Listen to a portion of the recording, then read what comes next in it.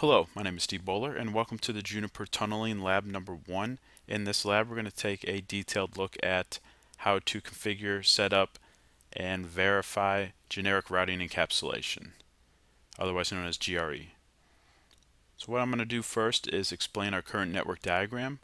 In this lab we have 3 routers, router 1, 2, and 3. We are using logical systems and connecting our logical systems together via logical tunnels. If you're not familiar with that process, you can check out my videos on how to do that on Juniper Series 1. Those videos are Logical System Lab number 1 and 2. Just to give you an overview, all of our logical tunnel interfaces equal LT120.XX. For instance, router 1 connection to router 2 is going to be LT-120.12. And so we have the network between router 1 and router 2 is the 12 network. The network between R2 and R3 is the 23 network. Router 1 has a loopback 0.1 interface that we're going to configure, and we're going to assign that the 1 network. Same with router 3, it's going to have a loopback 0.3, and we're going to assign router 3 the 3 network.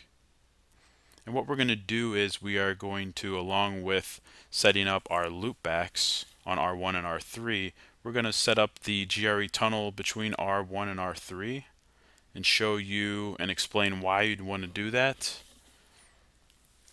And then also in the process we're going to set up a routing protocol between R1 and R3 in which R1 will not be able to see what we are doing and sending those routes via our routing protocol.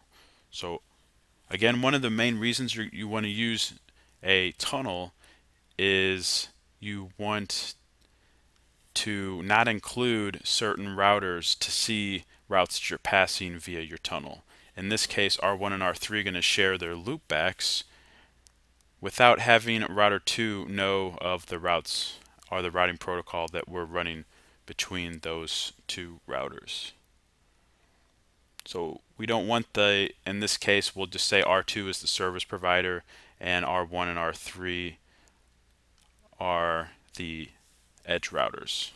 We don't want our service provider to have any knowledge of our back-end networks that we're utilizing, and we don't want to share those routes. I'm not saying you're going to do this every time, but for some instances you don't want to share routing information with your service provider. And one of the ways to provide reachability across your enterprise or your network is to create GRE tunnels.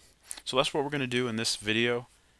Again, router 1 is going to be the .1 IP addresses, router 2 is going to have .2s, router 3 is going to be the .3s.